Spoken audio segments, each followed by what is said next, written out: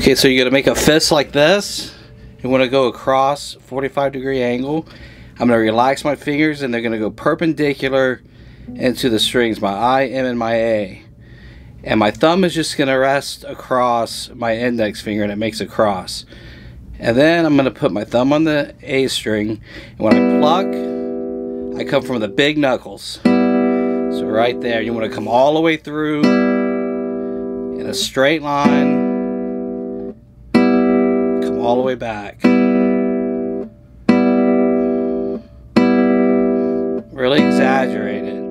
Okay, then I'm going to group them up, I and M, and so the A finger just goes along. And then I go I and A. And then M and A. It's very important to go in a straight line. Go back to the same exact spot where you left off.